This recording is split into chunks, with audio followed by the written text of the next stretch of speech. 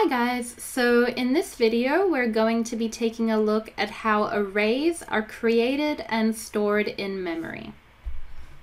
So when we create an array in Java like so, we all know this is the syntax, but let's take a look at what the different components mean. So we have here data, which is a reference, and you might also see it referred to as an object. Then on the right-hand side, we're creating a new instance. So the reference or the object data refers to an integer array containing 5 integer items. So when the statement above executes, step number 1 is storing the instance. So basically somewhere in memory, a block is created for storing 5 integer values. And the base address, which is the address of the first element in the array, for this example we'll say it's 2041, the base address is what is stored in the reference data. Now the second step is going to be binding the instance to the reference. So we have our reference data, and data holds the address 2041, and the address is represented by those triangular brackets there. But a clearer way to represent how arrays are stored in memory is through arrow notation. So with arrow notation, it's drawn like so. We've got our reference data, and then we've got our instance. And also bear in mind that when we first create our instance, each item in the array is initialized to 0. And then the first item in the array is accessed at index 0, the next item at index 1, and so on and so on. So basically data holds the address of the instance, and that relationship is represented by an arrow like so.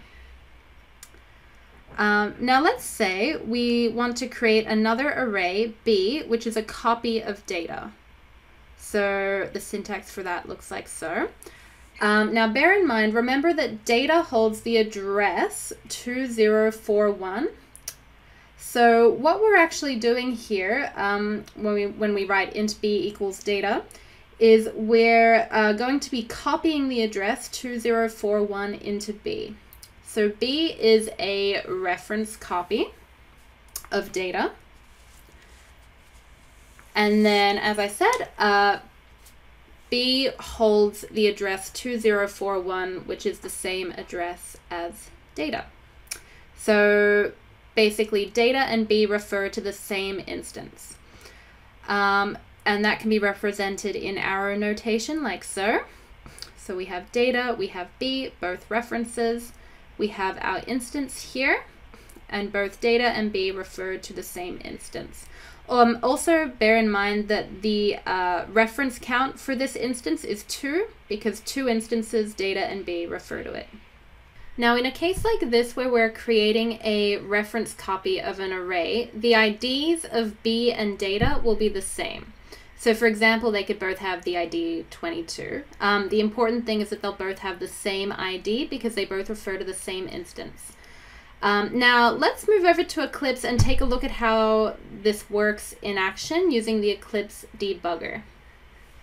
All right, so you can see here I've just prepared, we have our integer array data, and we have our array B, which is a copy of data.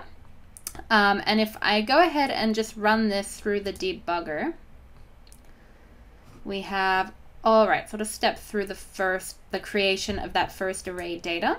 So now you can see data has an ID of 22.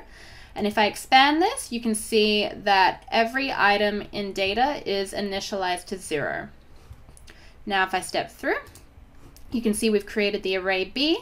And the ID is also 22, which does demonstrate that B is simply a copy of the array data since they share the same ID. And again, if I expand this here, you can see that every item in B is also initialized to 0. Now, there is just one other note that I want to make before we finish up with this video, and that's to do with null arrays. So we'll just come back here. Now, let's say that we want to create an array A which equals null, like so. Int A equals null. So what this actually means is that the reference A holds the address null.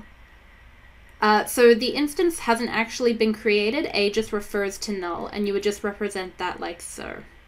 So it's just important to be aware of how null arrays work in terms of storage in memory. So that's all for this video. I hope you found it helpful, and thank you for watching. Bye.